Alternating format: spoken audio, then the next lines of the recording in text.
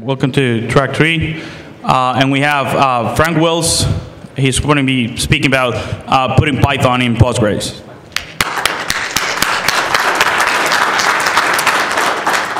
Thanks, everybody.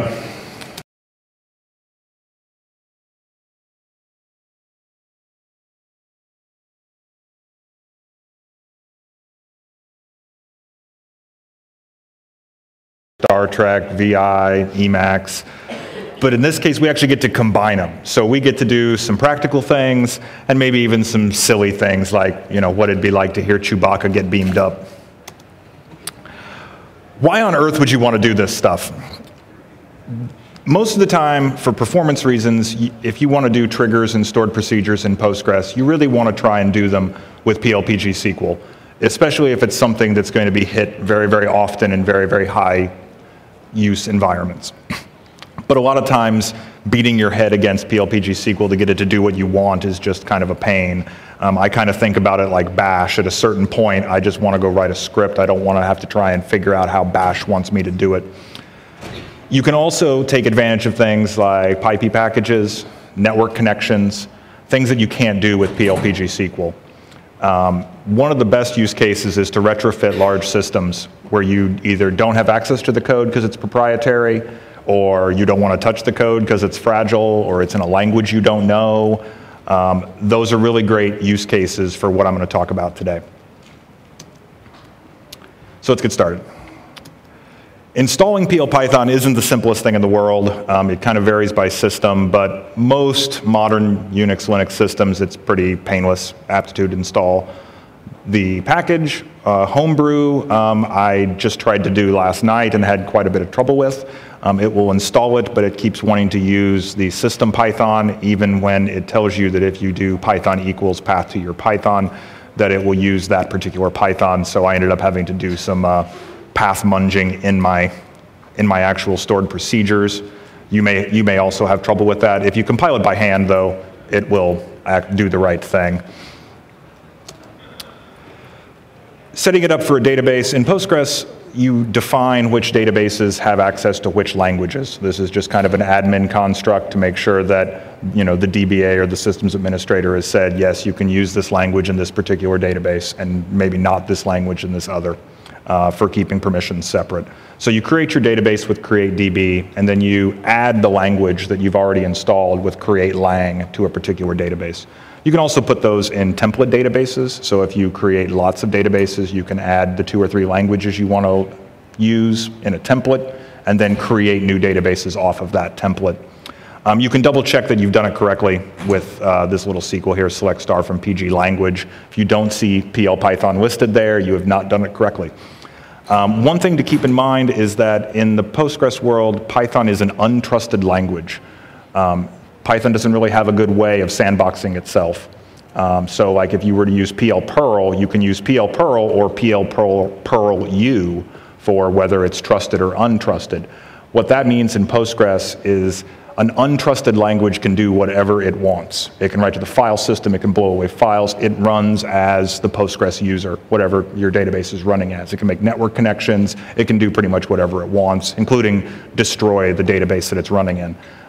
So it's not something you want to give to random users, but like I said, certain languages do have a safety kind of sandbox system like Perl, where you can say, you can use the internal language constructs, but you can't touch the file system, you can't talk to the network. Unfortunately, Python doesn't have that. So let's start by writing our first function. This is a very simple and really silly function to use. You would be much better off performance-wise and sanity-wise to just use multiplication in SQL itself, but this illustrates how you go about creating a function. You can create or replace, which is one of the few places in Postgres where you actually can do create or replace. Most of the time you can't do that with tables and indexes and things, but with functions you can. You define a name, then the arguments it takes. You define those arguments in terms of SQL. So this is an integer. It'll take an int 4, int 2, int 8. You can also use varchar, text. So you don't use Python data types there. And then you say what it returns, if anything. It can return nothing. which would be void in Postgres lingo. You don't use a null, which confuses some people. And then you use this weird double dollar quoting, and that avoids having to do any weird quoting of your actual source. You can put whatever string you want in between those quotes. So some people put dollar body dollar. If for some reason the language you're writing in sees dollar dollar as something special. The reason for this is there's probably about 15 or 20 different languages Postgres can use for stored procedures, all the way from R to LOL code and crazy stuff like that. So this highlights in blue the SQL parts of this, and the red is the little bit of Python we're actually using here.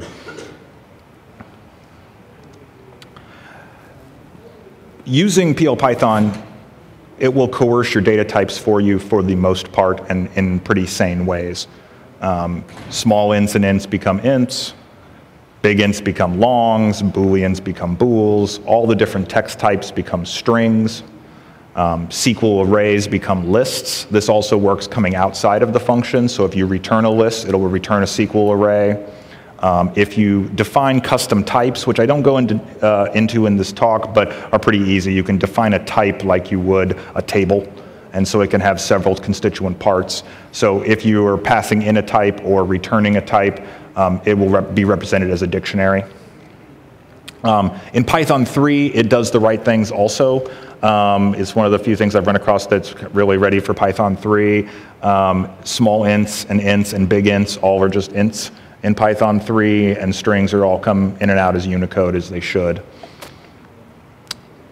One of the hardest things about working with stored procedures is debugging them.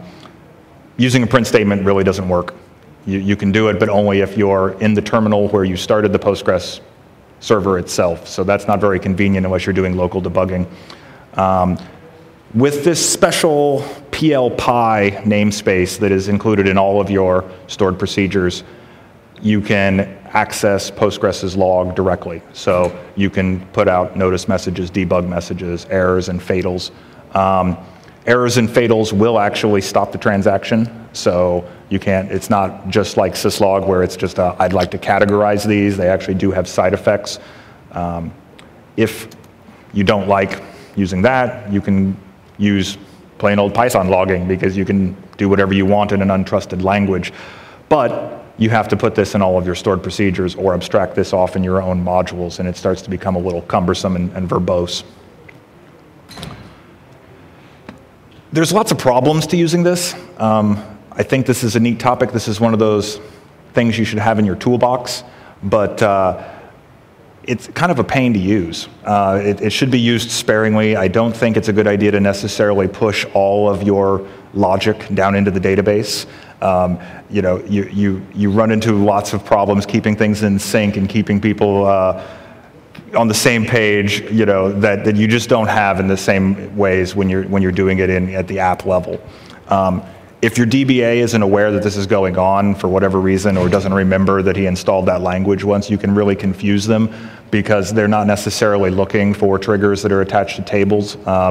They should be, but a lot of times they overlook that, and I've done it too. I've put a trigger on a table and like, why is this weird side effect happening? And I've forgotten I've added that 1.5 years ago. It doesn't really jump out at you that that's going on. They're not exactly slow, but they're definitely not free. There are some ways you can speed them up if the functions are immutable, something like the multiplication example I gave, given the same arguments, it always returns the same values. Those can be cached and become pretty quick, but most of the things you're going to want to use this for are not something that you can really make immutable. So they end up being slower than doing them in PL/PGSQL. To install these, to create functions, you have to be a super user, and you have to realize that, at least to my knowledge, there's no way to use a virtual env. So any packages you need get installed system-wide. So with all the dangers aside, when should you use it? One of the best use cases is when you're rolling up and aggregating data. I worked for a cable company, and we took every 15 minutes grabbed SNMP data off every cable modem in the system to calculate up bandwidth by user. And then we would roll that up into hourly, daily, weekly, monthly stats. We were doing that with a Perl cron job that was on one system, talked to the database over the network. Well, you're pulling back millions of rows and adding up integers and then pushing back tens of thousands of rows of the rolled up data. It took about 10 minutes, 12 minutes to run, and we were running it every 15 minutes, so we were very quickly getting to that window where it was going to start stepping on itself.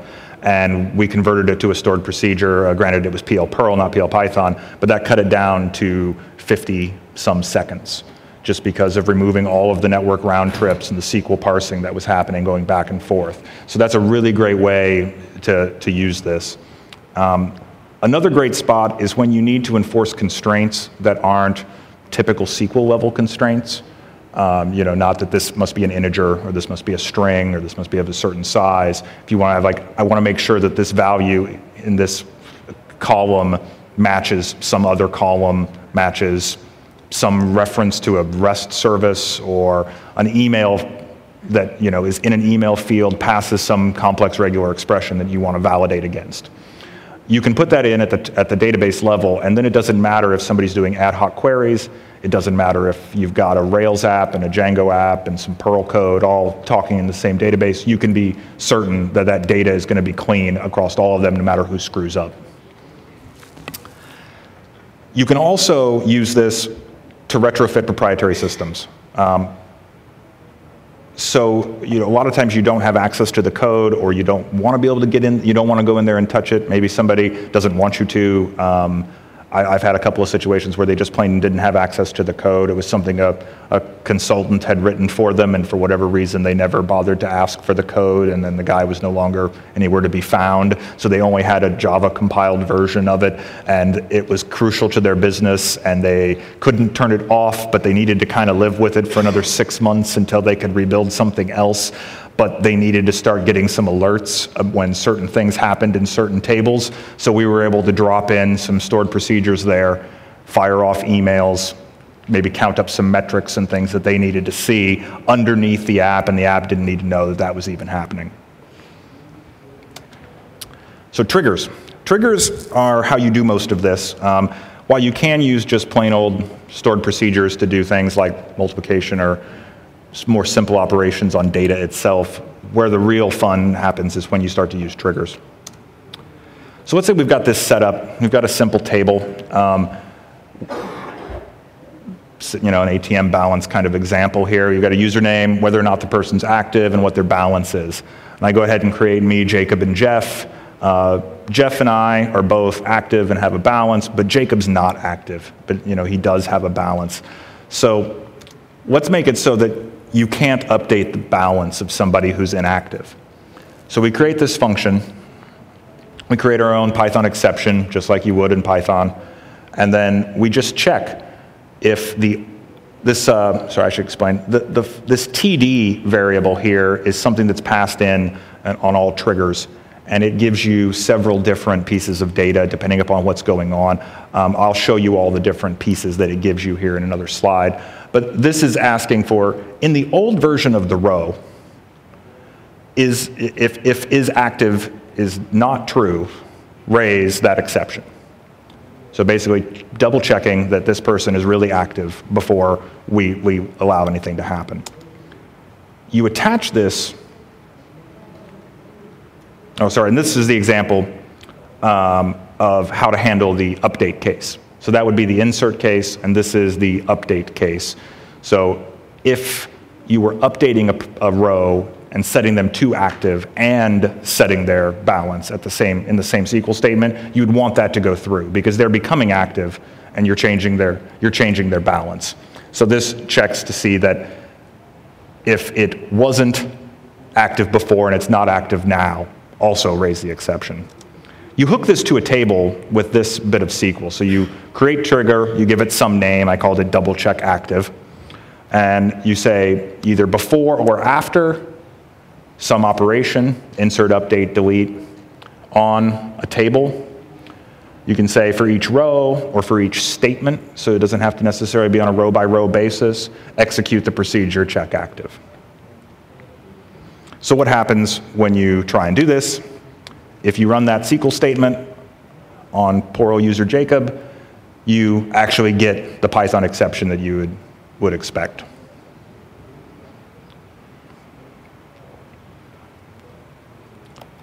So this TD variable gives us several different things. It gives us an event, events, whether or not what SQL operation's happening, when the trigger was being fired.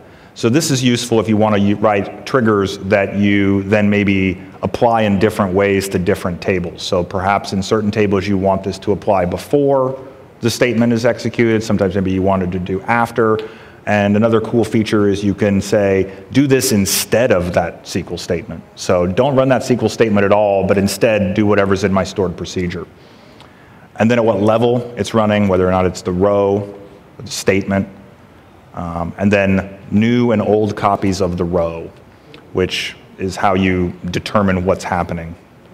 Then the name of the trigger itself, the name of the table, again, if you're writing triggers that are reused across multiple tables, you're going to need to know which table is being worked on, which schema it's in, and then you can also pass arguments to triggers.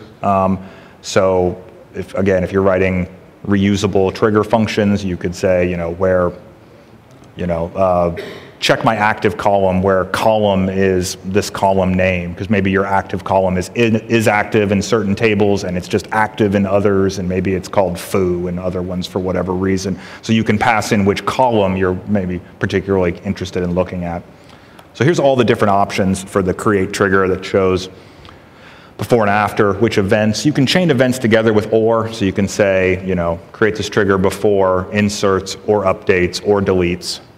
Maybe the case is you only want this to run on updates and truncates for whatever reason, whatever your business logic is. You can set that and just use one SQL statement.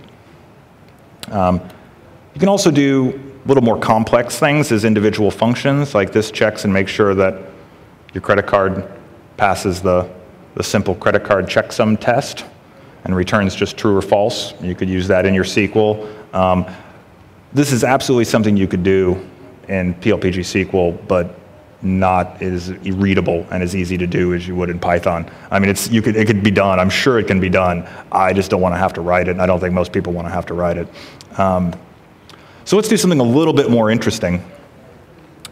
Since we can use network connections, we're gonna use some real counters that we might want to use in a real production system. So we've got a typical messaging system with 2 users from users, whether or not this message has been read and what the message is.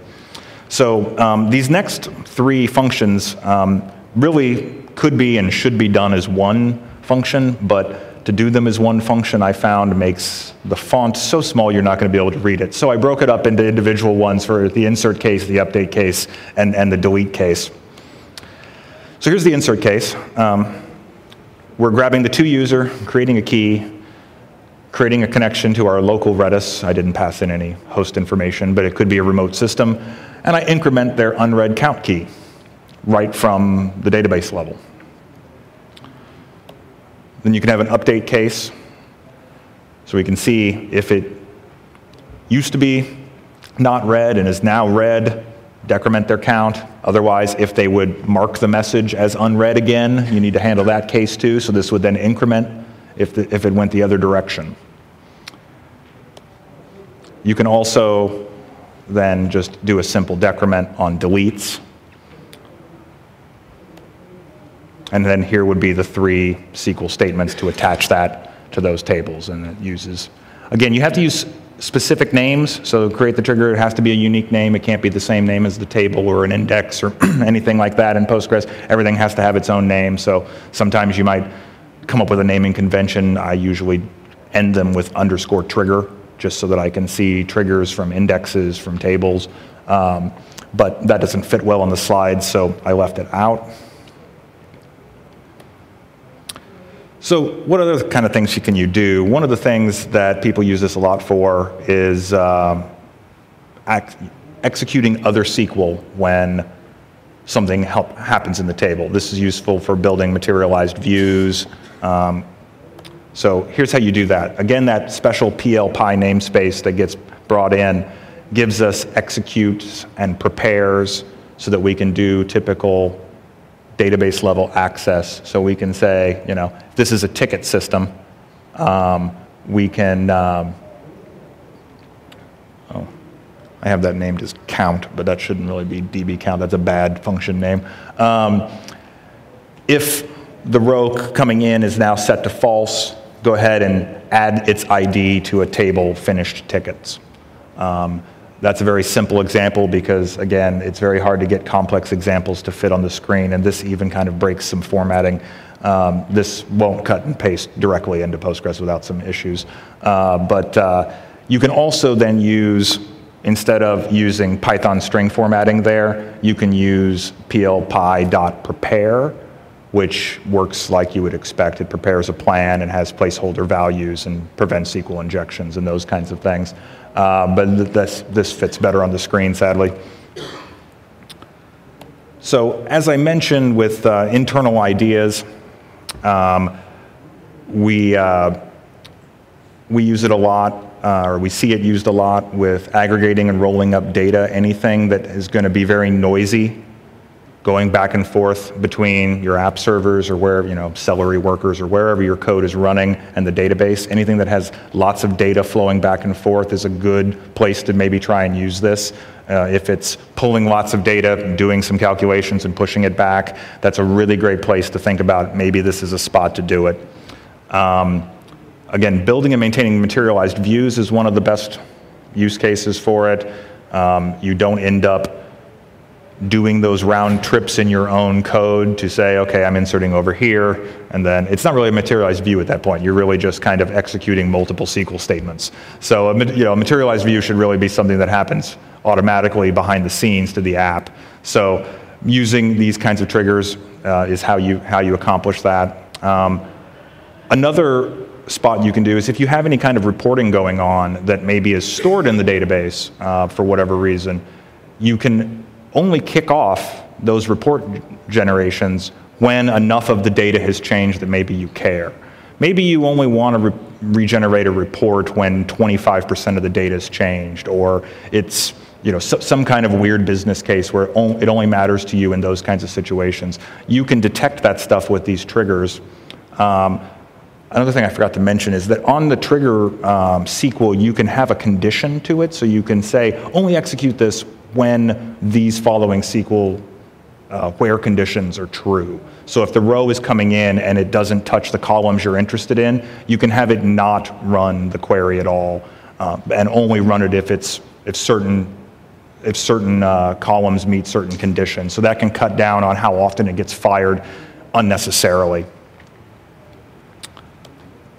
So some ideas on how to use this externally outside the database.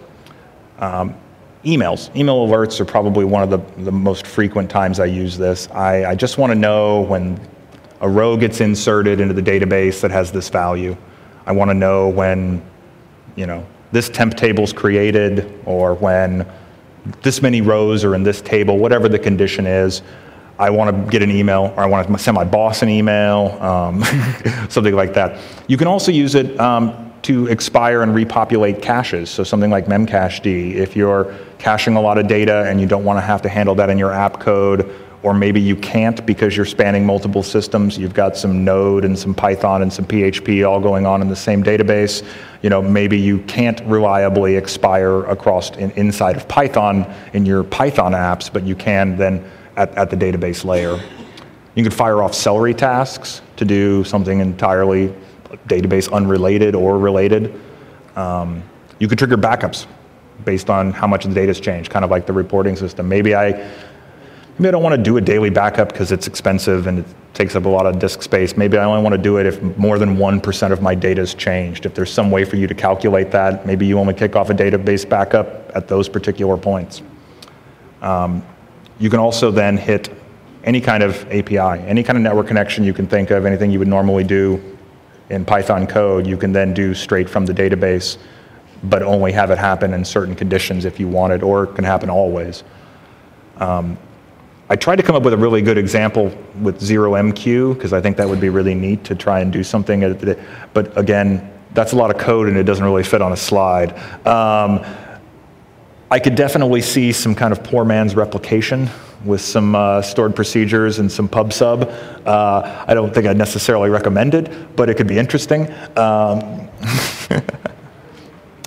Again, in retrofitting existing systems, email alerts, you can, one way I've seen this used a lot is to populate another system, be it via REST interface, with inserts into my system. So I only have a REST interface to maybe a MailChimp API or something like that.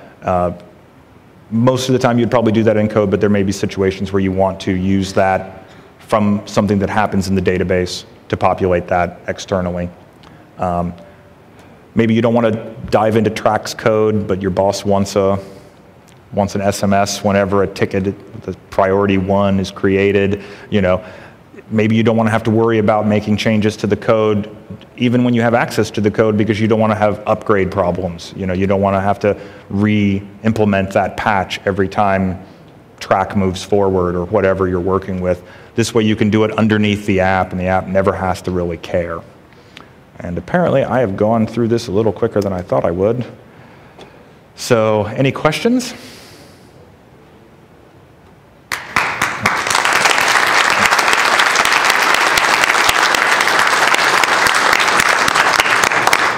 There's 2 microphones here, so if you want to ask a question, please use one of the 2 microphones. So is there a good way to limit the runtime of a PL Python procedure so it's not hanging on the network or gets caught in a loop or something? You know, I don't think there is. I don't think there's any way to say that there's a timeout on the, you know, only run this for a certain amount of time. I don't think that at the SQL layer you can do that. I mean, you could put timeouts into your own code. So like, you know, Eurolib or whatever you're using, you could make sure that it doesn't take very long.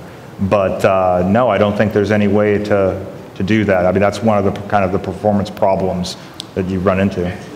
Is it? Can you? If you put a statement timeout on the query that called the trigger, that'll affect the trigger. Okay. Okay. And that'll just trigger a rollback on that transaction, I guess. Yeah, it'll cancel the entire statement, and if it was part of a larger transaction too. Cool. Have you found a good way to test the Python code that you toss into the stored procedure? The best way I've found to test is to fake it outside the stored procedure and not actually do it inside of Postgres. And so create your own TD objects with the values you expect and run tests over that and then load them in. There really isn't a better way. I would imagine you could probably somehow shoehorn like PDB in there somehow, but I've never managed to make it work. You mentioned deterministic functions being cacheable. Does that happen by itself? Do you have to No, you have to set, in the SQL statement where you attach it to a table, okay. You say is immutable. Okay. How easy is it to specify an arbitrary Python binary? Because that might be a solution to the virtual env thing. Like, You can't do it like per database or anything like that, but you can do it per Postgres cluster. So when you install Postgres or compile it, you can say use this Python here. Okay, so you can only have 1 per DB then. One per cluster. But you could run multiple postmasters on the same system on different ports if you really wanted to have them on the same hardware. But yeah, it does get kind of messy. If you can run Postgres queries inside of a trigger of a Postgres query, can you effectively get yourself into a situation of Postgresception? Basically? Yeah, I mean, you could create an infinite loop, but that'll eventually time out. That'll eventually time out. Is there a way that you can run a query and explicitly specify, I know there are triggers on this query, don't run them because I'm running it from a trigger? Not yet. No. Okay. That's going to be featured in Postgres 9.2, but you can't do it yet. Okay. Is the Python interpreter external or baked into Postgres in this situation? It's embedded. Embedded, okay. So if a statement from the client code doesn't have a timeout, is there any way to go to Postgres and kill a trigger that gets in trouble or that hangs for some reason? Like, for example, I saw you using connection to Redis. And you know, where I work, we have some triggers and stored procedures that are not written inside Postgres, but sometimes they get in trouble because they have to connect to external services and something happens and Yeah, like Josh said, you can put a statement timeout on that particular statement that calls the trigger to make sure that doesn't happen, but you can't do it really as the trigger itself. But you could, in the case of Redis, have a connection timeout in your code. I mean, but if you've already deployed that and you have a timeout problem, you can figure out which Postgres backend processes are running it and kill those individually if you really had to. Oh, okay, that's what I meant. So you have to go to the server and locate the process and kill that. Okay. Yeah, if it's already out there and it's hung. I see. Okay. I had 2 questions. First, I've used PL Python a lot, and it's great for those side tasks, the email triggers and stuff. I found doing intensive database work inside it to be painfully slow, to the point where the difference between doing it in Python and PGSQL was, magnitude of 10. Yeah. Yeah. That doesn't surprise me. One of the ways that I first got into starting to use triggers is to automatically update a modified timestamp on rows whenever somebody does an update. And at first I did that with Perl, and that slowed things down really, really slow. And I would imagine it would be very similar in Python. But yeah, doing something like that in PGSQL is lightning in comparison.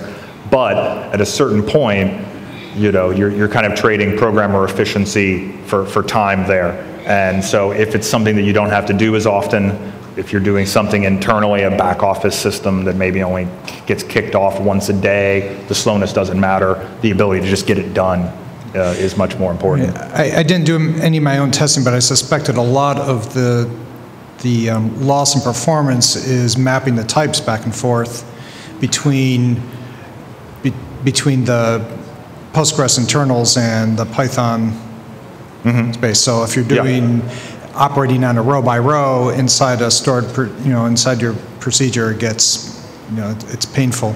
Yeah, I would imagine that's part of it, yes. So related to that was, one thing that stopped me using PL Python in one project was dates were returned as strings and not using date time. And then I looked a little bit more and I realized that it was not using, you don't use the DB API, the Python DB API from within PL Python, which I find a bit ironic. Do you know if there's any there work on? There actually is. I came across it when I was researching this, and I don't remember the name of it. I think it's like PL Python DB API. There's a PyPi package that gives you that interface inside of a PL Python. Okay, thank you. But on the daytime, I didn't work with any dates. I don't know. Yeah, I was doing some work on time series. Josh, do you know if in 9 or 9.1 if it returns datetime objects? I don't know. Yeah, I don't know either. I didn't try any dates. Yeah. I would bet it's probably still strings, but I don't know. Do you know if the Python interpreter works with any alternative interpreters, such as Jython or PyPi or something like that? No, I don't think it does. Okay. Not for PL Python, no. Right. Yep. Right. I'd say actually not yet, but a new procedural language is one of the ways that people get started hacking Postgres, so you're always welcome to try. One of the things I was also going to suggest is one other thing that you can do with PL Python that you can't do with PL PGSQL is actually fake what's known as an autonomous transaction. One of the problems is that when you call a procedure in Postgres, that procedure is necessarily its own transaction. And that can be a problem if what you wanted to run in that procedure requires you to have a transaction that might, say, potentially abort, or needs to run as a separate transaction as certain maintenance statements do. So you can actually, in the PL Python stored procedure, you can actually call out to psychopg and have psychopg reconnect to the same database and run a statement in a different transaction space than the calling stored procedure. It's a workaround for a feature that we will eventually have in Postgres, but don't have now. But it comes in handy. I was curious if you've used the the table function capability for PL Python functions, because that's one of the things that I find most convenient is that you can take a Python procedure and essentially turn it into, or its results, into something that looks like a table, and then subsequently you can actually start to do standard SQL stuff on top of that. So you've got all your joins, filters, and so on. Yeah, I haven't really done much with that. I mean, most of the time that I'm doing anything along those lines, I push all the way down to a materialized view, so it's actually real tables. But I could see how that could be useful. Might be a silly question, but just to clarify, you only have to be a super user, you have super user privileges to create the stored procedures, not actually call them. Not to call them, right? You just to create them. Anything else? Do we have any more questions? Okay, so I want to thank Frank for a great talk and